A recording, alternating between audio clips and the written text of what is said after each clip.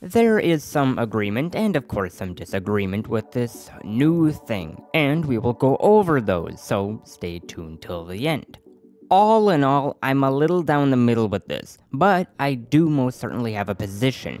I lean more right-wing on this than I do left-wing, but I do agree with some of the left-wing takes. Why not take a hard stance and be just right-wing? Well, because typically that whole I'm right because I'm right stance doesn't provide growth within a community. What do you mean by I'm right-wing because I'm right-wing? Well, for instance, I am right-wing, but I don't just agree with everything the right wing does or say just because I'm right-wing. And the same goes the other way. Just because someone is left-wing doesn't mean that I do nothing but disagree with them. There is a common ground between everyone if we like to acknowledge it or not. So you're a fence-sitter then? Absolutely not.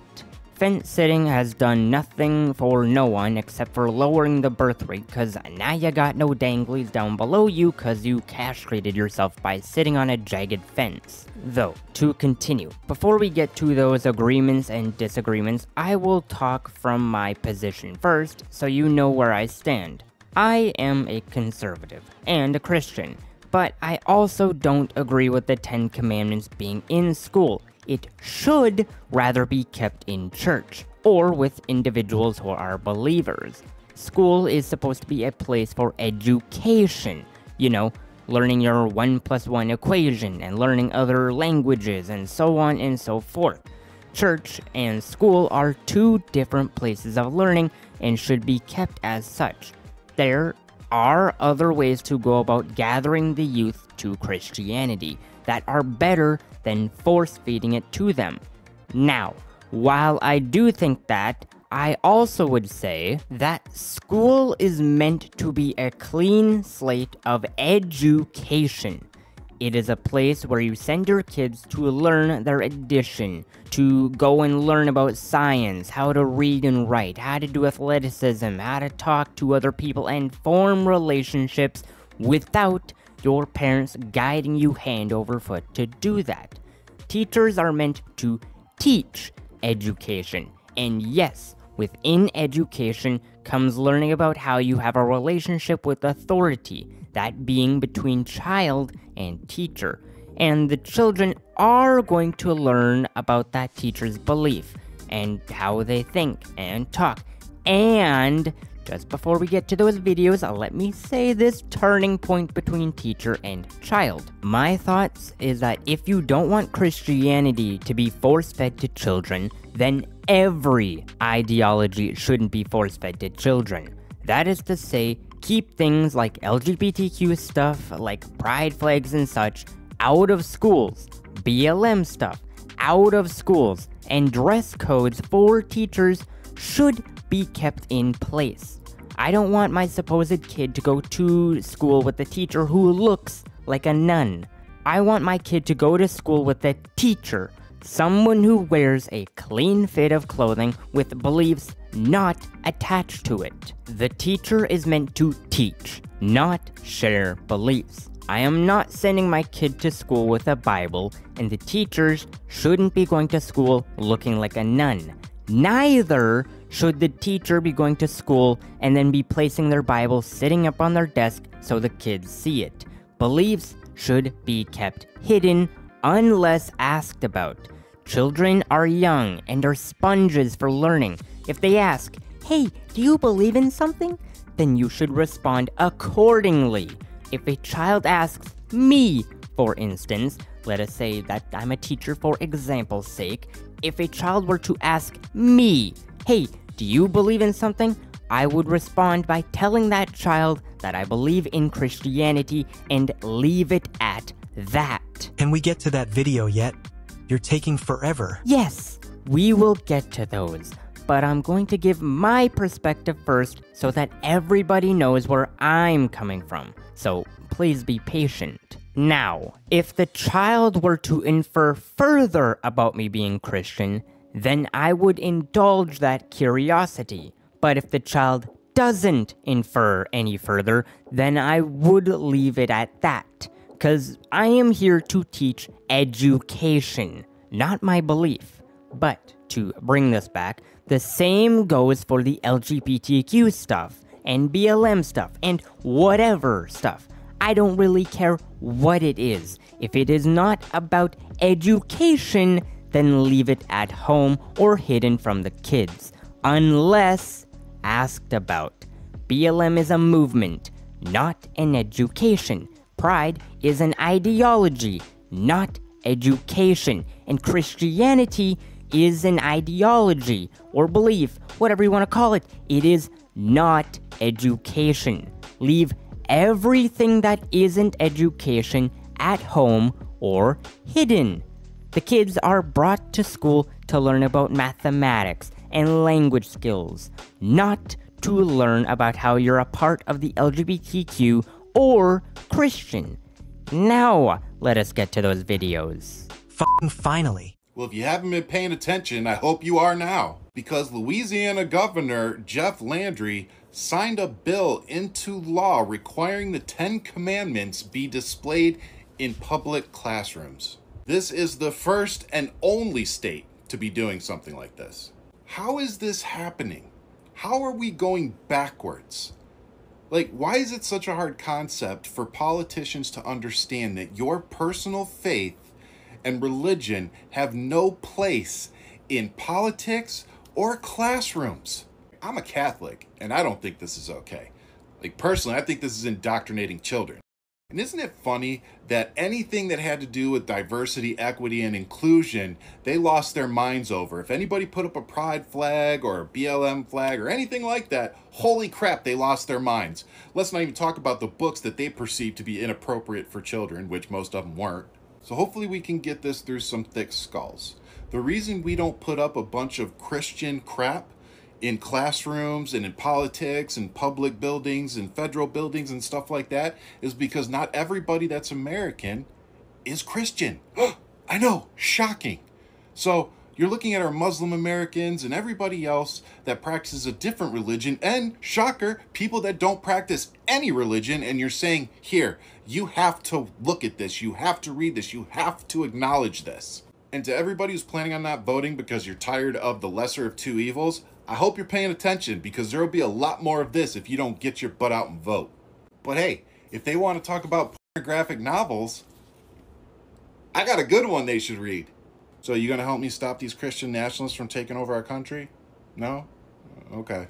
So, his first comment, how are we going backwards? And just to note, I will most certainly get to him saying, why is it such a hard concept for politicians to understand that your personal faith and religion have no place in politics or classrooms? But before I go over that obviously stupid statement just used to further leftist talking points, I will go over how are we going backwards. I want to point out the hypocrisy in that. How is bringing something old, quote unquote, to equalize everything new going backwards exactly? Because how I see this is that it is something old where Christianity used to be taught in schools, and something new like things like pride, and it is just creating equalization. Both are ideologies, only one is new and the other is old. I see no problem with this equalization that is happening. If you don't want something old, then you should also take away the new, because neither are important when it comes to learning education. Now, for the other statement, when he says, like, why is it such a hard concept for politicians to understand that your personal faith and religion have no place in politics or classrooms? I'm a Catholic, and I don't think this is okay. Like, personally, I think this is indoctrinating children. And isn't it funny that anything that had to do with diversity, equity, and inclusion, they lost their minds over? If anybody put up a pride flag or a BLM flag or anything like that, holy crap, they lost their minds. It is something, I'm guessing, that he is saying just to evade the word belief. And the reason for me thinking that is because saying faith and religion is essentially saying the same word twice. but the reason for saying both words is to narrow things down, and the reason for narrowing things down is to try and make something black and white, rather than saying beliefs, which is a gray zone, because beliefs would also include things like BLM and pride. But as he is left-leaning, he is of course not going to say beliefs, because that goes directly against what he believes as a lefty. And I just wanted to point that out. Also, I want to point out the obvious hypocrisy. He says that right-wing lost their minds when a pride flag was put up. But now he is losing his mind over the 10 Commandments being put up. And for another thing, him claiming to be Catholic means absolutely nothing. The only reason that he is saying that is to group himself with the opposition to seem like an ally. It is a lie, and you shouldn't believe his words. They are just used to gain an in with you when he only plans to best himself. It is like a white person saying, "I'm white and think that X is wrong." It is a pointless statement only used to try and gain an in with people. He is a wolf in sheep's clothing, tending to be just like you when he only plans on eating you later because you disagreed with him being a sheep. Do not trust his leering statements just used to gain credence to his nothing burger statement. Saying, "I'm X and disagree with Y" is a pointless statement that should not be trusted, as it is only a statement used to further their own agenda. And to finish this off, him saying towards the end, "Christian crap," just furthers my belief in him just being an allied grifter. If he was Catholic, then he wouldn't be using expletives to describe a supposed true ally of his. We believe in the same God, yet he describes his brethren as crap. He is a liar and shouldn't be trusted with a snow cone. And to take his last statement of, and isn't it funny that anything that had to do with diversity, equity, and inclusion, they lost their minds over. If anybody put up a pride flag or a BLM flag or anything like that, holy crap, they lost their minds. Let's not even talk about the books that they perceived to be inappropriate for children, which most of them weren't. So hopefully we can get this through some thick skulls. The reason we don't put up a bunch of Christian crap in classrooms and in politics and public buildings and federal buildings and stuff like that is because not everybody that's American is Christian. I know, shocking. So you're looking at our Muslim Americans and everybody else that practices a different religion, and shocker, people that don't practice any religion, and you're saying, here, you have to look at this, you have to read this, you have to acknowledge this. I would just like to point out that not everybody agrees with BLM, and not everybody is pride. And so, just like how we should keep, quote, Christian crap out of politics in schools, we should also keep BLM and pride, quote, crap out of schools as well. But I think that is just about enough on my thoughts from this. What say you, Gerald? You were pretty silent through it all. It's not like you really gave me space to speak. You just took the mic and ran with it and forgot about me. What can I say? I'm passionate about people being con artists. I don't hate it. In fact, I agree with what you said. I just think that you didn't go far enough when calling him what he is. A wolf in sheep's clothing, a liar, and con artist. Well, it is comforting to know that I get your agreement in that. Well, I still think you're too much of a fence-sitter here because you didn't straight up annihilate what he said. You just scraped the surface, and also, it kind of just comes off that you went off on him just because he called you Christian crap. Oh, well, I'm just a logical person through and through. And if the argument doesn't make sense or seems veering, then I'm going to call it out even if it isn't against me. But, let me know what you guys are thinking down below. I understand that this video was a bit longer, but as I said, I was a bit passionate with this one, and I just think that if you're not living in truth, honesty, critical thinking, reliability, self-control, and consistency with your words and actions, then you're just someone who shouldn't be trusted at all. But anywho, have a good one.